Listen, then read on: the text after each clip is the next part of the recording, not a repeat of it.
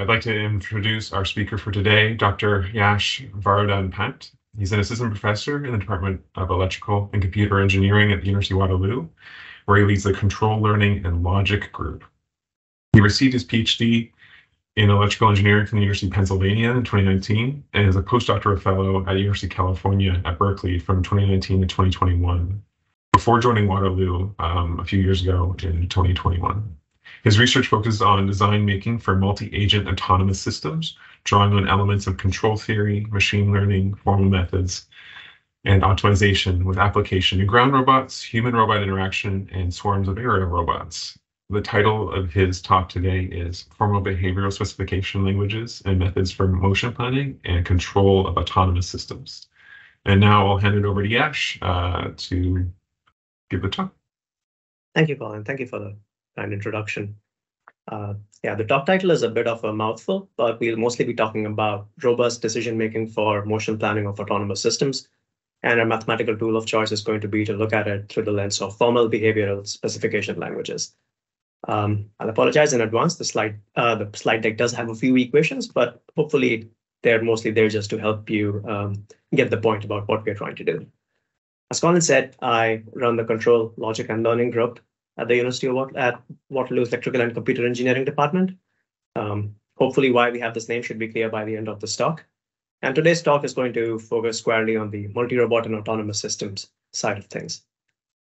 So as a quick outline, I'll first talk about what are formal behavioral specification languages and how they can be used to write down specifications or behavioral requirements for autonomous systems. We focus on one particular formal language called Signal Temporal Logic, and then I'll introduce what our motion planning problem for autonomous systems looks like. After the problem is introduced, I'll talk about three different robust multi-agent motion planning methods, a centralized one, a decentralized one, and one where your system's dynamics are not known perfectly. After that, we'll move away from our model-based or more, first principles view of the world to a model-free paradigm where we'll try to learn policies to satisfy a different class of formal specification languages called Linear Temporal Logic objectives. And after that, I'll hopefully have some time to talk about some open challenges that relate to cybersecurity and privacy in these particular settings. The talk itself is not much on cybersecurity and privacy, but hopefully the problems themselves that we talk about, they're open to elements of cybersecurity and privacy being key players in what those problems are. As a motivating problem for today, let's focus on urban air mobility, or this futuristic or near futuristic scenario now, where we'll have multiple manned and unmanned autonomous vehicles carrying goods and people throughout dense cities or rural areas. Why is this problem relevant? Well, in 2018, NASA started what was called the, I think was then called the Urban Air Mobility Grand Challenge. It's called something else now. And in order to look at, essentially, is there a market for something like this? They commissioned a report from Booz Allen Hamilton and one from McKinsey and Company. And the takeaway from that was that by 2030, they expect urban air mobility to be a multi-billion-dollar thing. Now, their key takeaways was that there's a lot of consumer demand for goods getting to them quickly. This, of course, is pre-pandemic, right? So I don't know how the forecasts are going to hold up now. And given the way the technology is evolving and the way people are actually using these, mostly these unmanned aerial robots, it seems like the timing is right that this will indeed turn out to be quite a profitable market in the near future. So keeping this type of an urban air mobility setting in mind, let's move on to see what type of behavioral requirements do we need for these systems and how can these formal specification languages help us out. So as a motivating example from the robotics side of things, let's consider this case where we have 4 aerial robots. Think of them as in teams of 2 each. Red and blue are one team, green and black are another. And they have this mission where pairwise these teams have to be inside these goal sets every 6 seconds. So these goal sets are regions marked in green in the top right of the figure. So within 6 seconds, both these teams should be in opposing green sets. Then they should go to the other green set and repeat this process twice. They should do so while avoiding this no-fly zone or unsafe region in the middle. They should, of course, not crash into each other or the other objects around them or fly out of this what is a motion capture environment. So for something like this, the type of methods I'll talk about can generate trajectories within a fraction of a second. What you'll see over here in the video now is on the top right is a simulation, and on the main screen is the actual experimental evaluation of one of our methods. So you see that within the first 6 seconds, all 4 robots make it inside the opposing green virtual regions. Then they go to the other green region and they repeat the process twice. They're not flying inside the no-fly zone. They're not crashing into each other. And also worth noting is that what you're seeing in the simulation is pretty much exactly what's happening in the real world as well. So that's part of the strong mathematical guarantees that our methods have associated with them. Anyway, so the mission itself sounded pretty complicated. How do we formalize that mathematically in an unambiguous and succinct manner? And the answer is we're going to use what's called signal temporal logic. So I won't get into the full grammar of signal temporal logic or where it came from. I'll try to explain it through examples. So we can think of that as a behavioral specification language. And each specification is a logical formula that evaluates to true or false and has elements or operators like first what's called an always operator, which says that some property should hold throughout an interval of time. Mostly used to encode safety. For example, if I have 2 quadrotors, Q1 and Q2, I don't want them to enter an unsafe set or crash into each other. I can use the always operator in STL to encode that. And the way I would write that down mathematically is that I would have phi1, which is a logical formula, equal to this square, which is the always operator. 0 to 10 is a time range of interest. So this says that always in an interval of 0 to 10 seconds or the next 10 seconds, I don't want, so that symbol over there is logical negation. And what I don't want is that the position of quadrotor 1, Q1, should be inside the set given by unsafe. So these are all sets in 2D or 3D.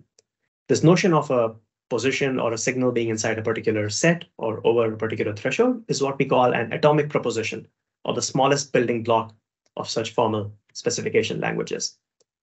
I can also say something similarly for the second quadrotor by appending it with the logical AND operator. So this says always in 10 seconds, quadrotor 1 is not inside the unsafe set, and I don't want quadrotor 2 to be inside the unsafe set. And I can also say that I want the distance between the 2 quadrotors to be always greater than or equal to some predefined threshold delta. So that's safety using signal temporal logic. Missions for autonomous systems, of course, go well beyond safety.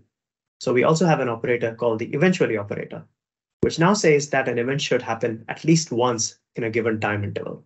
And what I want over here is these 2 quadrotors to make it inside a goal set. So I can say phi2, which is a logical formula.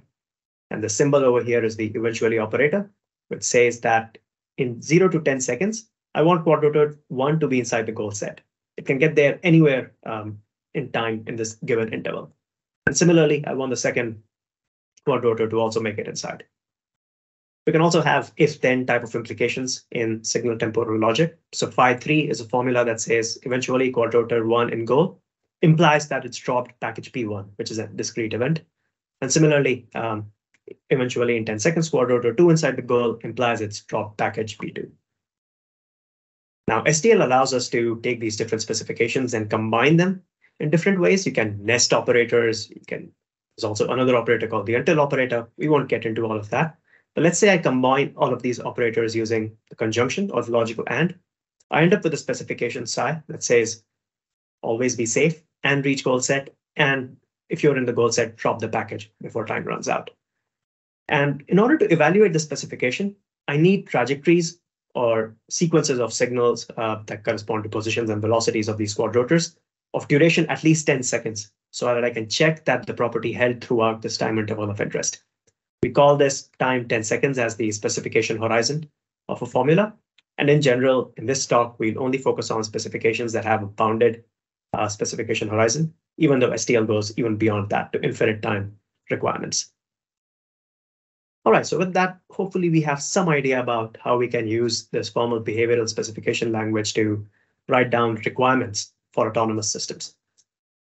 And then we can move on to the problem of the motion planning problem itself.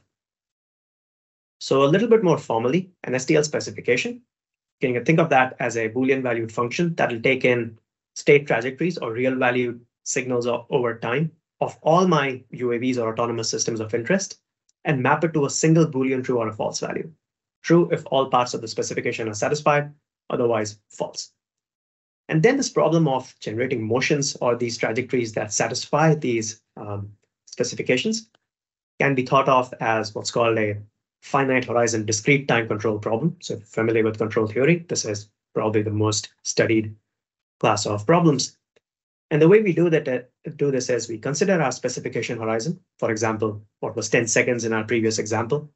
And we discretize that uniformly in time, let's say, and I have n plus 1 intervals of time. And my problem then is that I want to find a sequence of control signals or decisions for my autonomous systems such that the resulting trajectory satisfies the STL specification. So that symbol over there just says trajectory satisfies the spec. Of course, I want to take these decisions while being aware of the dynamics of my robots. That is, there are some first principle physics that they need to follow, and I should keep that into mind. I should also take into account constraints on these robots. For example, I shouldn't ask for thrust beyond the maximum thrust of these robots. I should try to keep their velocity within predefined bounds. Similarly for roll rate, pitch rate, and so on. So now that we know how to write down an STL specification, we kind of have an idea of what our motion planning problem looks like. It's essentially a problem of finding decisions to satisfy the STL specification. And of course, we're not the first people who have thought of this problem. It's being studied for at least 2 decades now. And what I'll do is I'll take a very coarse-grained look at some of the related work. So I'll talk about 2 of the main classes of existing methods. First is that you take this notion of trajectory satisfying the specification and turn the problem of finding decision variables into that of solving a mixed integer optimization problem. Essentially, there's automatic encodings that allow you to go from an STL specification, like the one we've written down for the 2 quad rotors delivering a package, into a mixed integer linear set of constraints. If you satisfy those constraints, great, you've satisfied the spec. There are some problems. The first is that mixed integer programming itself does not scale very well as you add more agents or your specification gets more complicated.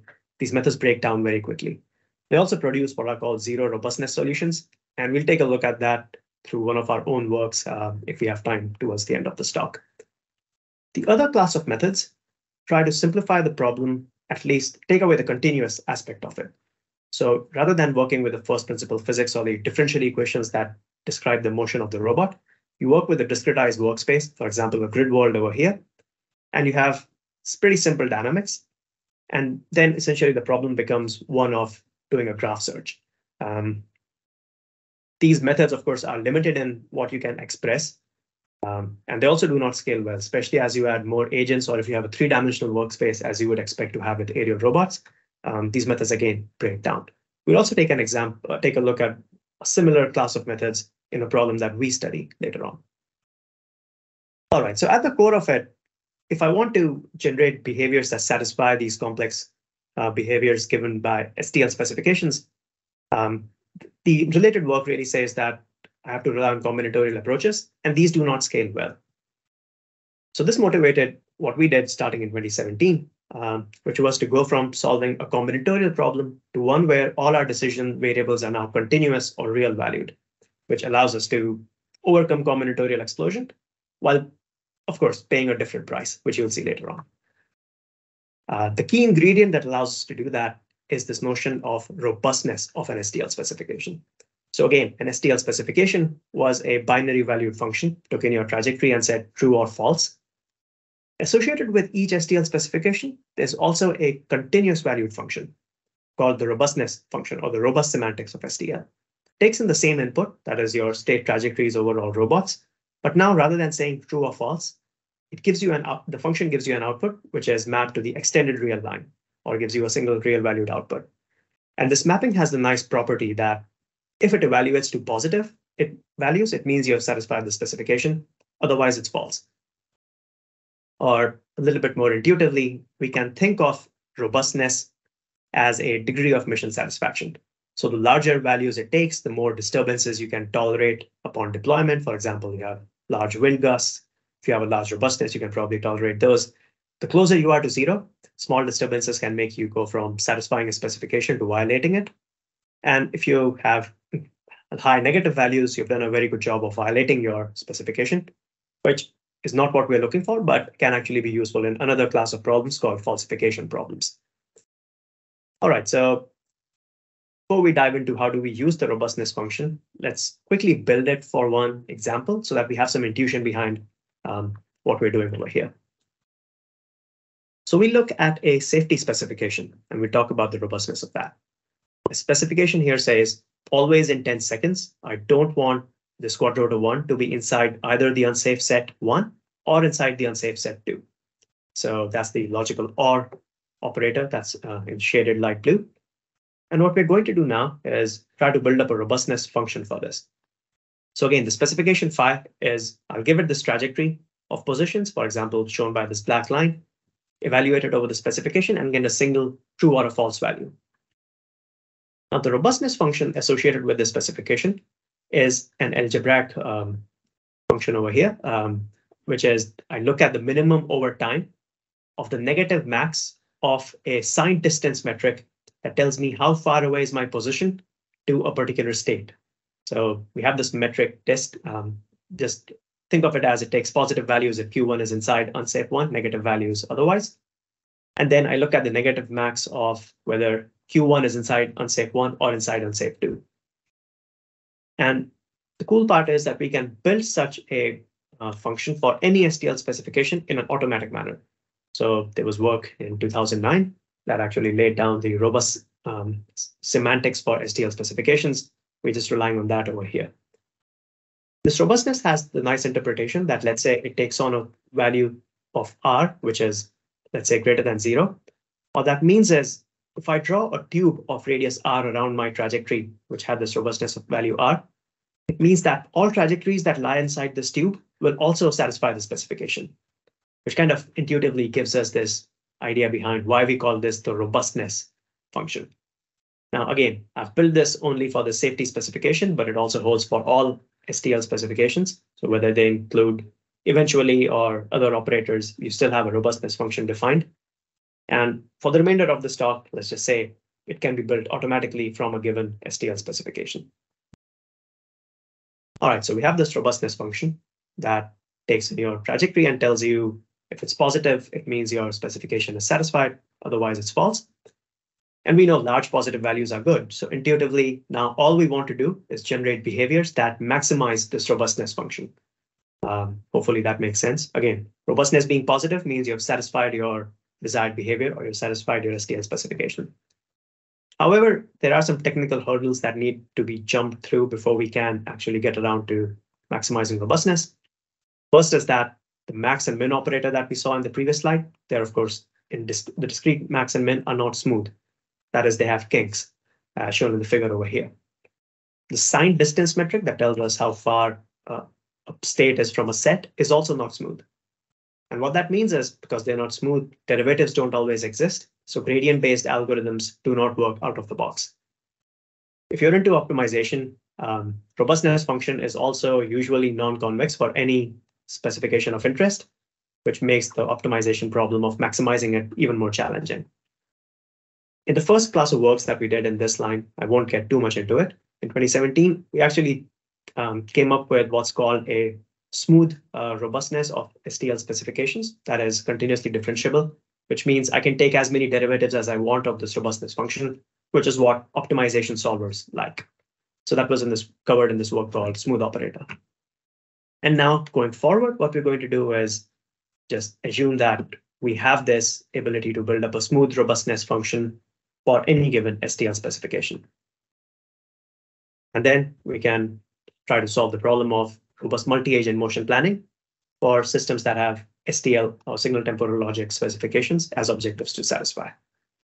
We'll first take a look at a centralized trajectory planning method. That is, there's multiple agents, but there's a single decision-making computer. Think of it as sitting in the middle, talking to everyone. Method is called flyby logic. And again, it's been published at more venues than is written in the slide now. At its core, it's a continuous optimization for maximizing smooth robustness.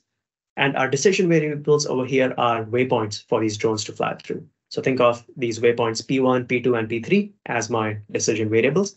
And what I want to do is maximize this notion of smooth robustness.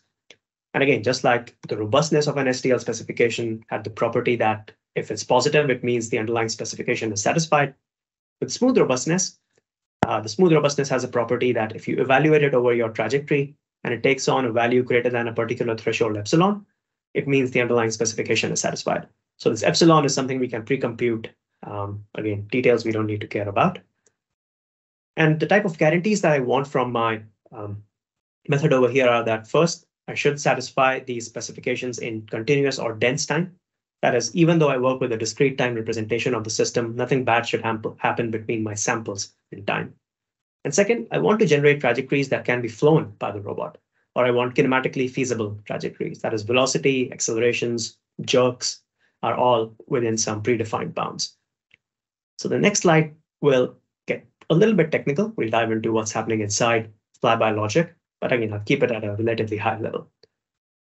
The idea is that, and again, I'll explain this through the context of only a single drone because it's easier to visualize. But if you have multiple agents or multiple drones in your problem, you just have copies of this of what's going on over here. So let's say I have one drone starting at a position P0. My decision variables are these waypoints P1, P2, and P3 over here. Let's say going all the way to Pn. And each of these waypoints are uniformly apart in time. That is, it takes me some time TF seconds to fly from P0 to P1, P1 to P2, and so on. And you can think of TF as being, let's say, of the order of seconds. So think of it as being 1 second. Now, if I have a mission that needs to be at least, let's say, H seconds in duration, the second point over here just says, it's a common sense check that says I should have enough waypoints so that my flight time is greater than my mission horizon. Now, just having these waypoints in blue alone is not enough. I could have these waypoints being inside the goal, outside the unsafe set, but the behavior that gets my robot from P0 to P1 and P1 to P2 could be unsafe. So what we're going to do is we'll connect these waypoints to each other using what are called jerk minimizing splines for multi-rotor robots. And what that does is it gives me a unique way of going from P0 to P1, P1 to P2, and so on. What we do is we'll, of course, generate a continuous time trajectory and then sample it at a much higher rate of time, dt. So think of if TF is 1 second, dt is 15 milliseconds or of that particular order or 100 milliseconds. And so what this exercise does for us is now that even though my optimization variables are just these waypoints, P1, P2, P3, I have a representation of the entire trajectory at a high frequency and time given by a closed form linear function. And so each of these high frequency samples shown by these red stars, essentially, even though our variables of interest are only these waypoints, we have a unique linear representation of what's happening between these waypoints. And so, let's see. Fine. And so what that does for us is essentially gives us a nice representation of if I move these waypoints around, I know how the trajectory is going to move as well. And so I have a representation of the entire trajectory using very few variables. And I have derivatives that tell me if I move my waypoints in one direction or the other, how is the entire trajectory going to move? This is something, again, that continuous optimization solvers like. And so with that, we can actually move on to the optimization itself, where our job is going to be to maximize smooth robustness over these trajectories for all robots of interest. My waypoints are going to, my variables are just going to be the waypoints, again, P0 to Pn for each of these drones that might be in the problem. And I want to do this subject to constraints such that my robots fly trajectories that are kinematically feasible in continuous time. That is, their velocities and accelerations are bounded for all time instants from 0 till the end of the horizon. Now, because of the denseness of time, of continuous time, this is an infinite number of constraints, which of course gets problematic. One of the main results in our paper was that we don't actually have to worry about an infinite number of constraints. We can find these functions LB and UB for velocity and acceleration that are nice and linear, and that allow us to constrain our motion from one waypoint to the next, such that our velocities and accelerations are always bounded. Or essentially, it's the intersection of all of these infinite number of constraints, and we can find a closed form representation of what these infinite constraints are, and actually end up getting only 12 times the number of waypoints, number of constraints per drone. So it's, again, an efficient representation of constraints. And again, the constraints are only on my waypoints, which are my variables of interest. Now, as I mentioned before, this is a non-convex optimization, and that is the hardest class of optimization problems to solve other than mixed integer problems. But the good news is we don't have to solve this problem to a global optima or even a local optima. We can solve this optimization if the objective reaches some predefined positive value epsilon tilde, which we can compute, and it's going to be computed in a way that it ensures continuous time satisfaction of the underlying specification. That is, it's not only the trajectory given by these red stars and blue waypoints that satisfies the spec, but the entire continuous time connection of these points is going to satisfy the specification and be kinematically feasible as well. So with that construction, if we can find such a solution, it means we have our guarantees of satisfying our complex requirement in continuous time and also getting kinematic feasibility of our resulting trajectories. So all right, so it's all well and good. I've shown you a construction. There's an underlying optimization. Now let's see how this works in practice. So as a benchmark problem, we look at a simple or relatively simple reach avoid problem, where the job for the robot is to reach a goal set within 8 seconds by always avoiding an unsafe set. There's capital D UAVs in here. They should also always maintain a 0.2 meter separation between each other. This type of requirement can be naturally encoded in signal temporal logic, as shown in this formula below. And again, it just says always each drone should be outside of the unsafe set. Eventually, they should get inside the goal set, and always they should keep a distance of 0.2 meters, at least 0.2 meters from each other.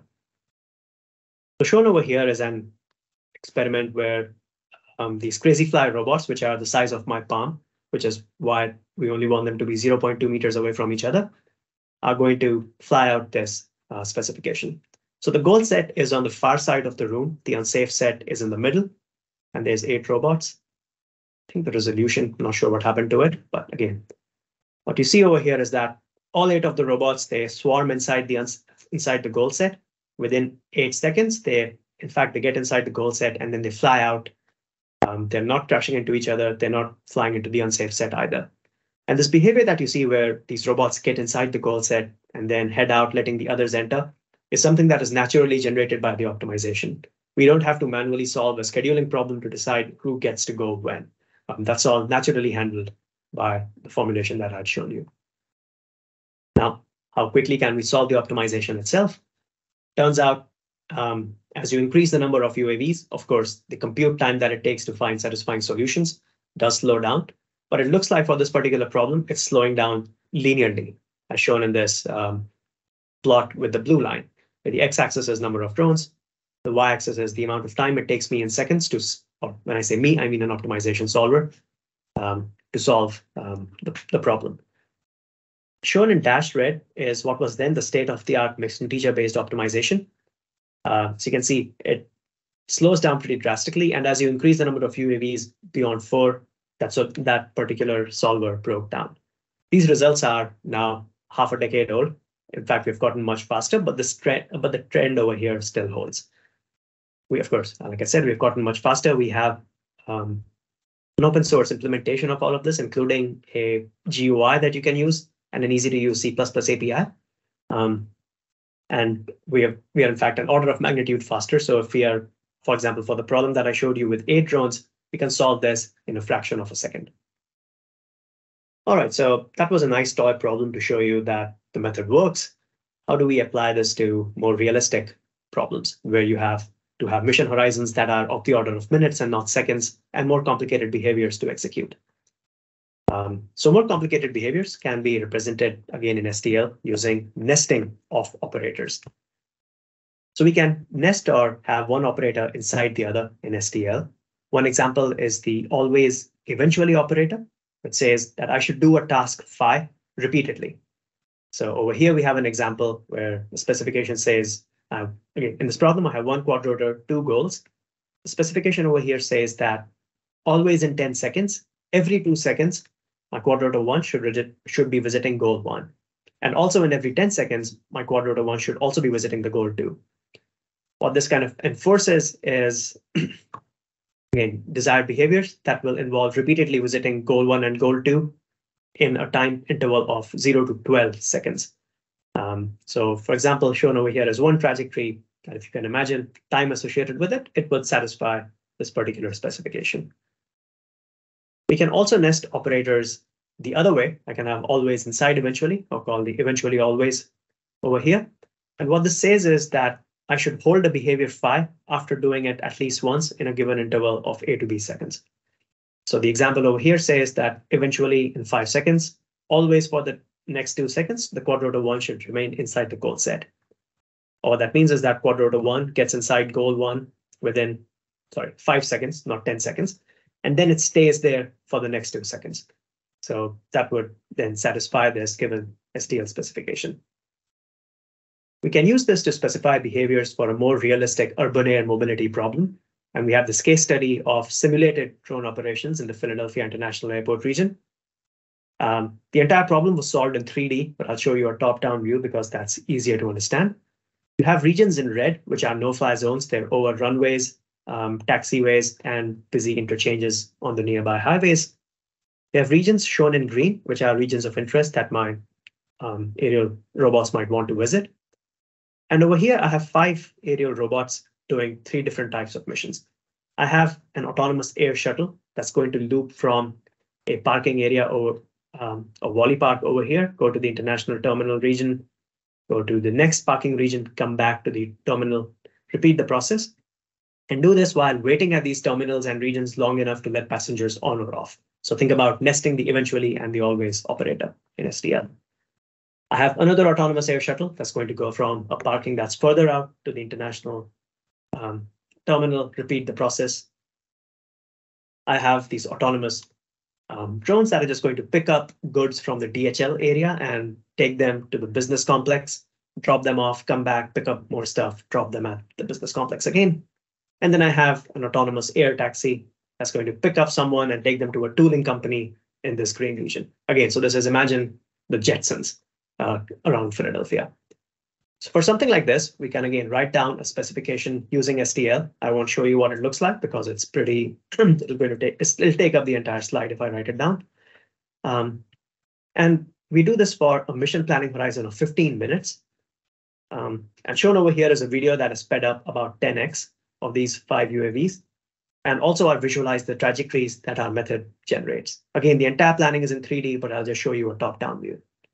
So if we focus on the red and blue drones, they've picked up stuff from the DHL part of the airport. They went to the business complex. You see them waiting inside the green box. That is because I'm using the eventually always nesting of operators. And then they would repeat the process because I'm also using the eventually always, the always eventually nesting of operators. You see a similar behavior for this autonomous air shuttle in black. It goes to this parking lot. It's waiting there to let passengers on and off.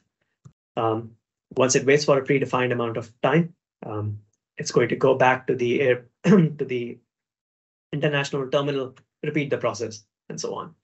So anyway, so that's you get the idea. For something like this, that is even 15 minutes of length, we can generate trajectories in less than a minute, and then the robots can fly it out. So in the method that we saw right now, the decision making for all of these agents is being done by a central source. What we want to do next is solve the same problem, that is generate trajectories to satisfy STL specifications, but now let each agent make their own decision and cooperatively, by communicating with each other, come up with a solution.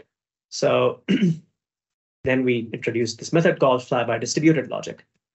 The idea over here is, and again, I'll go over this very quickly, divide my fleet of robots of interest into different groups. These groups could be by type of mission that they're doing, could be in, like, for example, air shuttles are one group, taxis are another group, or they could be by whoever's operating them. Like Amazon could have their own group, Indigo could have their own group, and so on. Each drone inside a group is going to solve a smaller optimization. As a convex subproblem. Again, details we'll skip, but they're solving problems over just their decision variables while taking into account the decisions made by the others at a previous iteration. All these robots we're going to assume can communicate their solution with each other, and they're going to solve this until convergence. So there are some convergence guarantees. I'll skip those. Associated with those guarantees are that if we converge to a nice enough point with a high enough robustness value, you've satisfied the specification, and you generate trajectories that can be flown out. So again, I'll skip the details of the method, but going back to our benchmark problem of reach avoid, where we want D robots to reach the goal set within an amount of time while avoiding the unsafe set and so on. Our distributed method can also solve it. So shown over here are some simulated trajectories where these 4 robots making their own decision and communicating with each other, make it inside the goal set within 8 seconds, and they don't crash into each other or go inside the unsafe set. So quickly, if you look at some results of how does our centralized approach and our decentralized approach compare to each other, as we increase the number of UAVs, we note that the distributed method, FVDL, is actually faster than the centralized method. So it turns out it's almost 3 times as fast when it comes to finding trajectories that satisfy the specification. If we let it run to completion and find the most robust trajectories, it's still about 3 times faster than the centralized method, which is great. But of course, there's no free lunch. And what you end up paying with over here is that the distributed method finds trajectories that are not as robust as the centralized method, which kind of makes sense. The distributed optimization only has convergence guarantees to an extreme point, whereas the centralized one has convergence guarantees to local minima in the robustness landscape. But anyway, the takeaway is that the distributed method does work and it does find trajectories that satisfy the spec. We'll also take a look at one more example where it's a reach avoid problem, but now with precedence, where I use what's called the until operator in STL. And what this says over here is that, again, I want 2 UAVs. I want them to both enter the goal set within 6 seconds while avoiding the unsafe set, not crashing into each other. But I don't want my robot 2 to get inside the goal set before robot 1 does. And what this says over here is not P2 in goal until, in a time interval of 6 seconds, P1 gets inside goal. So again, the until operator is in fact the operator from which we derive the always and the eventually operator as well. So for something like this, again, we can solve it using flyby distributed logic. Can't quite tell in this view. It looks like both of them make it inside the goal set at the same time. But if you look at the top-down view, you'll see that robot 2, which is in pink, is going to slow down and let the robot in blue get there first, and then it goes inside the goal set. We can also do much more complicated specifications, solve them in a distributed manner, but I'm going to skip this video in the interest of time. We're also interested in looking at this now problem when you have partially known dynamics. So right now, in all the problems that we've studied, we know everything about the environment, we know everything about the robots, there are no disturbances. But what happens if you have, for example, some unmodeled wind disturbance acting on these robots? So we've studied that problem as well. I think in the interest of time, since we're at 10:45, I'm going to skip this entire thing. The takeaway is that, again, this is the paper under review, so it's fine if I skip most of it. The takeaway is that we propose a method that is data-driven, as in it tries to learn how these disturbances are as a function of the state of the robot. And then we propose a control method that actually gives you safety or gives you some nice guarantees, as opposed to methods that do not take these disturbances into account. So putting all that together, what we've seen for motion planning with STL specifications, we propose these different methods, centralized, decentralized. We also have other work that we did not talk about over here. But we have an entire tool chain of methods that allow us to generate trajectories and fly them out with strong guarantees. And we can do that for multiple agents satisfying these complex STL requirements. So in each of these methods, one thing we relied upon was that we do have a physics model of what's going on. For example, we generate these choke minimizing splines for these robots. We have the dynamics of the robots. Now what we want to do is look at a different abstraction of our missions. So rather than working in a continuous space, we work in a more discrete grid-like or graph-based environment. And we'll try to learn policies to satisfy these complex requirements in a model-free manner. So for that, this is, again, ongoing work, collaboration with Sebastian Fischmeister, led by our student Soroush. And this is where we're using reinforcement learning to generate policies that satisfy class of specifications called linear temporal logic specifications. So you can think of linear temporal logic as, again, as opposed to STL, where we had these specifications over continuous or real valued trajectories. Now think of linear temporal logic just like STL, but without any of the continuous part. That is, there are no time intervals. There are no real valued variables like positions or velocities that we're looking at, but we're looking at labeled states. For example, as shown in this grid world, there are states that have labels A, B, C, and D. An example of a LTL or linear temporal logic specification for a sequential task, a navigation task over here, is as shown. So the specification in plain text says always not D and not B until A and not C until B and eventually always C. So it sounds complicated, but all this is saying is I want the robot to first visit A, then visit B, and then go to C and stay there without ever visiting a state labeled D. So this LTL formula is shown in the bottom right of the page is a succinct way of writing down what this particular requirement is. We focus on environments that are what we call Markov decision processes, or a grid world where you take a decision and you end up in a next state based on some probability of transitioning to a next state. And in this problem, we don't know what these probability of transitions are. So that's the model-free component to it. So this sounds like a reinforcement learning problem where I have to learn a policy to navigate this grid world and maximize the notion of a reward. But the problem with trying to do this for linear temporal logic is that there is no naturally defined reward signal for each time step. So if you're familiar with reinforcement learning, you usually have a setup where you're trying to maximize the cumulative sum of rewards over time. In this case, you get a reward only at the end of the trajectory. Then the reward could be thought of as 1 or true if your trajectory satisfies the specification, otherwise it's false. So just like the notion of an STL specification, which is an LTL specification, is also a binary valued output from it. Another problem is that the LTL satisfaction problem is not Markovian. That is, it's not memoryless. For example, if my robot was in a state over here, as my laser pointer is trying to show, whether it goes up or whether it goes down or whether it goes to the left depends on which tasks it's done before. Has it visited A? Has it visited B? Is it now going towards C? So it means that I need some notion of memory in my policy, which again is not standard in reinforcement learning. So the first thing we do is try to map this into a standard reinforcement learning problem.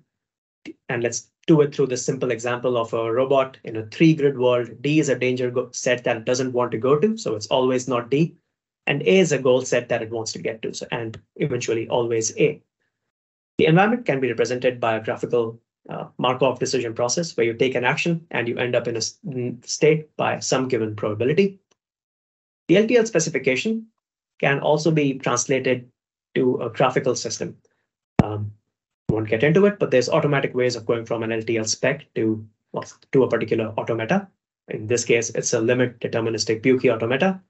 And the nice thing about it is that it has this accepting state, which tells me if I hit labels A and D, if I hit them in a sequence such that I get to Q1, I can stay in Q1 as long as I don't visit D. So now it's again a system that does not require memory, and everything is now Markovian. In fact, we can take the product of the MDP and the limit deterministic Buki automaton to get a product automaton. Again, it's this giant graphical system. The nice part about it is that, again, you don't need memory, and you naturally have a reward for visiting states that correspond to visiting accepting states in the LDBA. So this now looks like a very standard reinforcement learning problem, where you have actions that will get you from one state to the next. There's a probability of getting to a next state depending on what action you took. And you have rewards for visiting certain states, penalties for visiting others. And you can just then define a reward function that encourages visiting accepting states. So on the right is a GIF of a robot doing the sequential navigation task. What we end up learning is a policy where the architecture is that we have a neural network combined with a Monte Carlo tree search.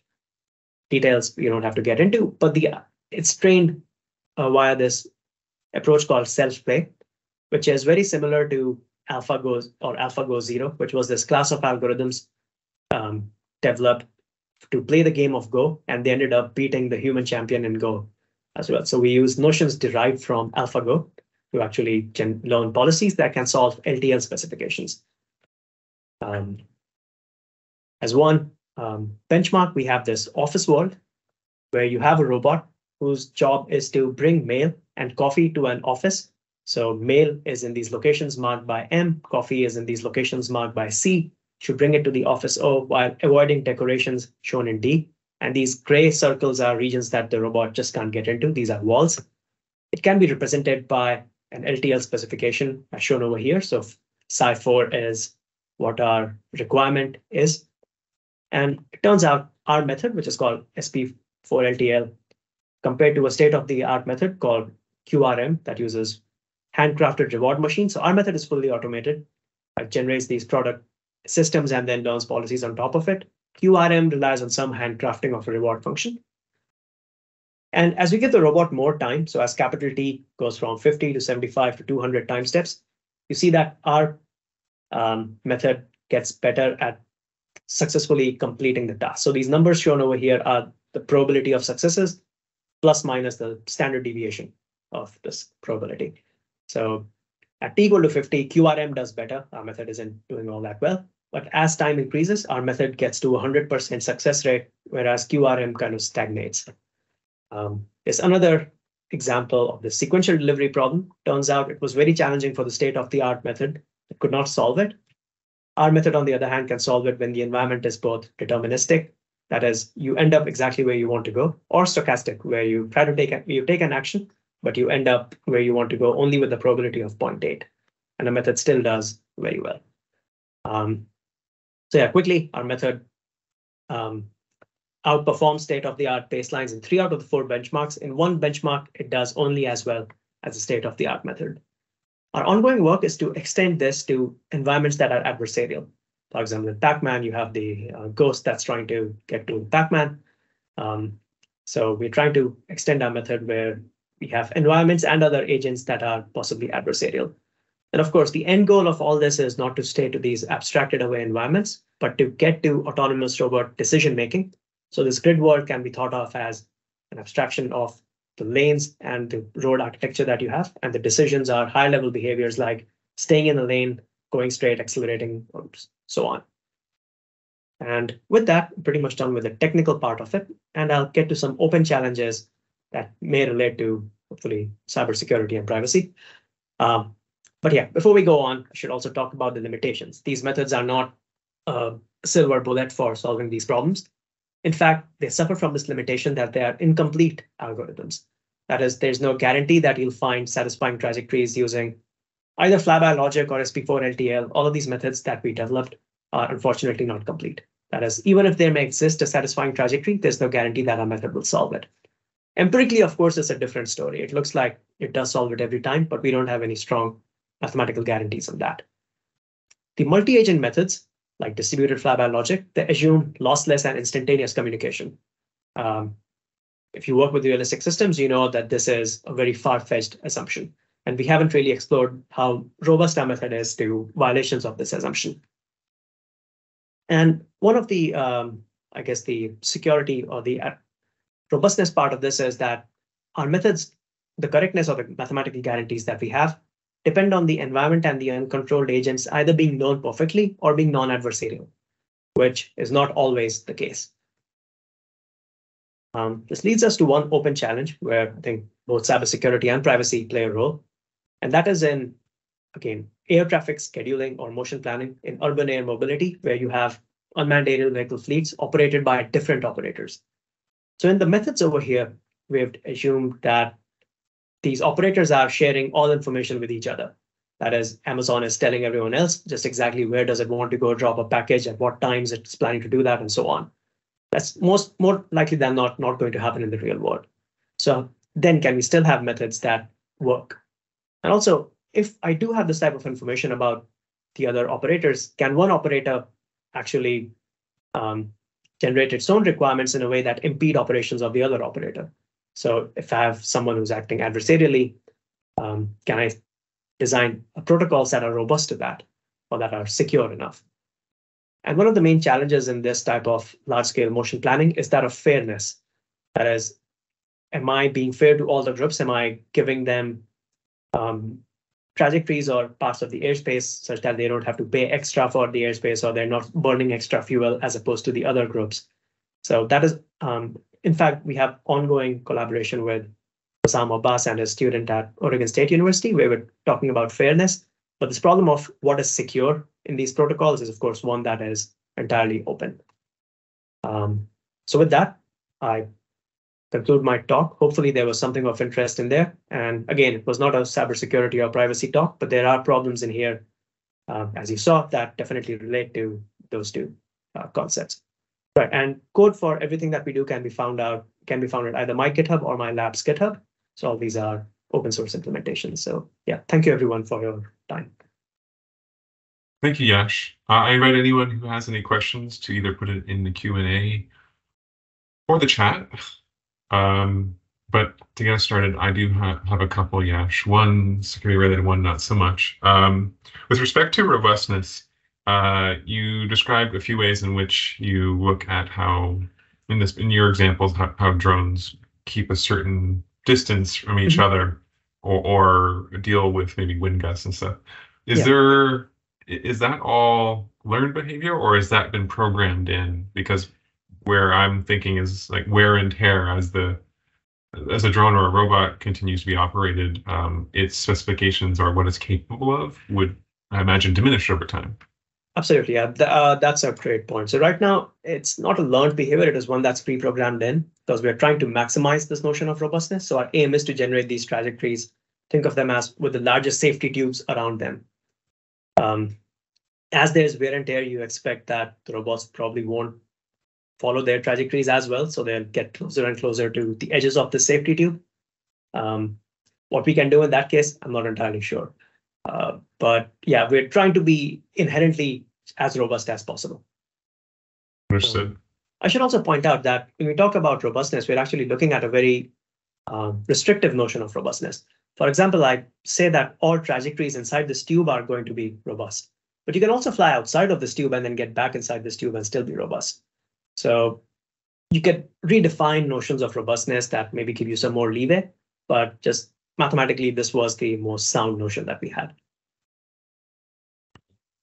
And then my second question, with regards to cybersecurity and privacy, is on your last example of what you're doing in collaboration with those in, you said Washington State? Oregon State. Oregon State. Was kind of an open model for air traffic control. It would, so my question stems from more of a privacy point of view, but it also seems to me like it could move into adversarial. So if someone knows the pathways or given pattern of pathways of, for example, AWS sending packages or any other given example, one could think about maybe impeding their competitor or being an adversary on purpose, knowing that. So has there been thought of as beyond fairness, as maybe looking at privacy and just, anonymizing? I don't know. I'm curious what your thoughts are on that. That's a great question. And I think that's a larger discussion to be had with experts in security and privacy. For us, we're looking at notions of fairness that try to make sure that, again, the architecture that we're proposing is a combination of a centralized and decentralized approach, where essentially the centralized air traffic controller, think of it, gives you regions in which you can fly. The information that is shared between each of the operators is mostly just going to be, here are the regions that you can get into. They're not so much seeing what is Amazon trying to do or what is your city's drone trying to do and so on.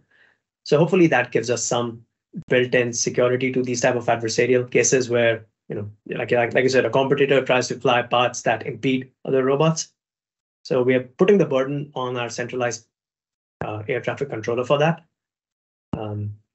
But yeah, it's not the most secure solution. The aim over there is to have fairness in a sense that if you look at the standard deviation of all distances of all flights of similar types, we want to minimize that standard deviation, or minimize that variance, and that's what we're calling fairness right now. That's for all package delivery flights that originate from one zip code going to the other. Hopefully they fly paths of similar lengths. So kind of that's what we're calling fairness.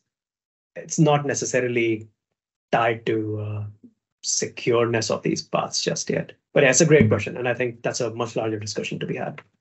Interesting. I'll invite the audience to ask any other questions. I'll give it a. So we have one from Peter. Would environmental conditions be drone-centric or aggregated? For example, the draft caused by one drone on another. Oh, that's a great question. Right now, we're thinking of them as being drone specific, but in this work that I skipped, we're looking at as each agent is trying to learn the disturbances as how they impact their own dynamics.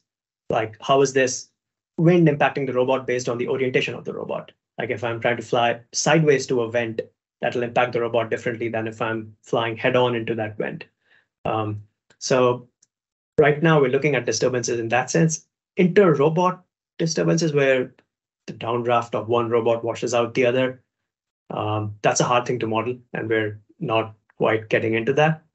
One practical way of avoiding it is, so we're talking about there's minimum distances between robots.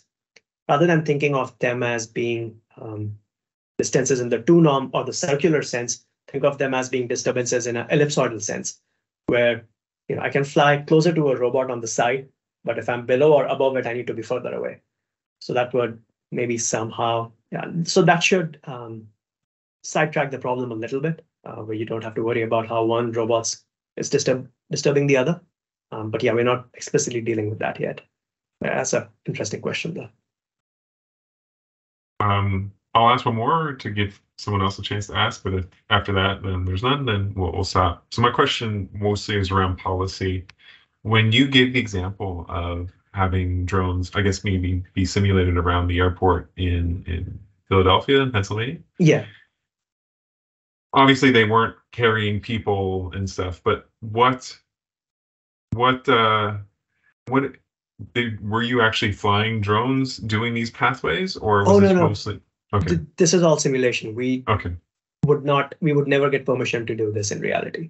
And so that's where my question comes into what is the regulatory environment like to eventually get permission like that? Would that be something you'd be able to comment on?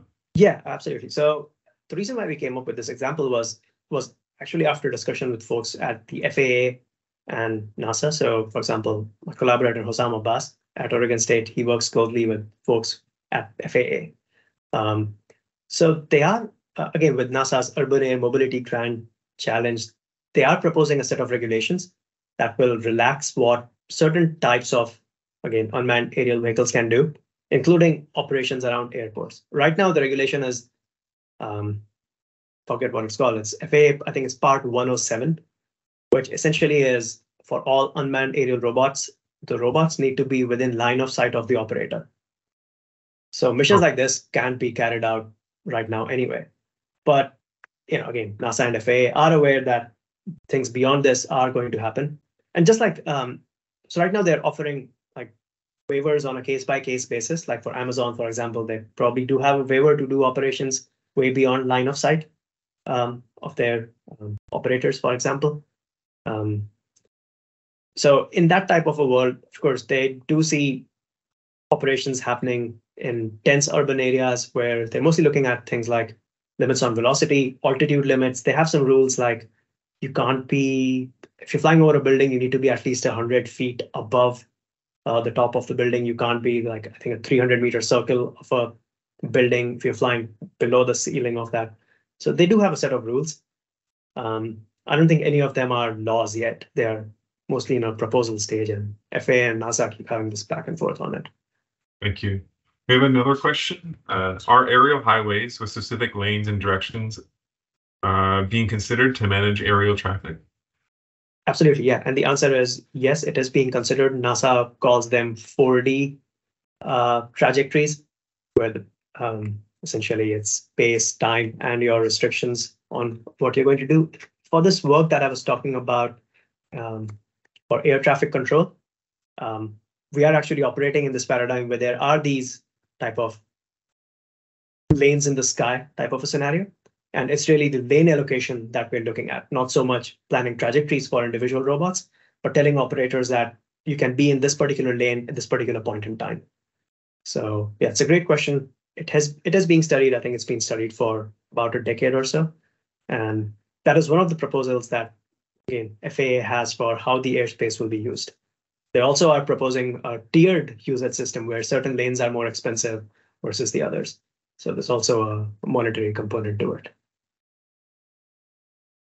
Yeah, thank you for your presentation. Thank you. I was just curious, like, what would be the worst case when you planning the trajectories? I noticed that you use like waypoints. So what is the effect of like choosing different waypoints? And do we have any guarantee that like there is no collision in between those waypoints? Yeah, Great question. Yeah. that figure. Yeah, so we do have guarantees that nothing bad happens between the waypoints. Part of it is that we consider not just these waypoints as shown in blue, but also these high frequency samples in red that connect the waypoints in a unique way. That unique way is what we call jerk minimizing splines. So think of them as just trajectories that connect P1 to P2 and so on. And even though these are in discrete time, we still have guarantees. For example, if this last requirement over here is satisfied, then this means that in continuous time, nothing bad is going to happen between these two red samples either. So we do have strong. So is that like for the red dots, do you only consider like some safety specifications or like also other like the same as the blue ones? You also consider like the general LTL specification. It's the full STL specifications. The STL specification is evaluated over the trajectory that's given by, for example, this red, red, blue, red, red, red, red, blue kind of sequence. Then how, like, why it makes a difference? Like, what is the difference between blue and red? Because I would assume that like choosing waypoints should make it kind of the calculation easier somehow. Yeah. So if you like consider like do the same, treat them in the same way, the blue and red, then what is the difference and how does it help? That's a good question. So the subtlety here is that even though we treat these the same, in our optimization, these red points don't show up. What shows up are linear functions of the blue points. So each of these red points over here, shown in the bottom, is a linear function of these blue points. So in my optimization itself, just think of replace all of these red points with functions of the blue points. So when I write down the optimization, my variables remain just the blue points, but implicitly I've taken into account everything that's happening between these blue points. I've taken into account these red points or the full trajectory as well. So, and again, what allows me to do that is that I essentially have a nice closed form representation of these jerk minimizing splines. That's a great question, but that's a detail that kind of is subtle. You'll have to find it in the paper, I guess. Yeah, thanks. Yeah, thank you, Milad. Great questions. All right. That is everything. Everyone else, have a good day. Thank you. Thanks, everyone. Thank you, Colin, Eric. See you guys.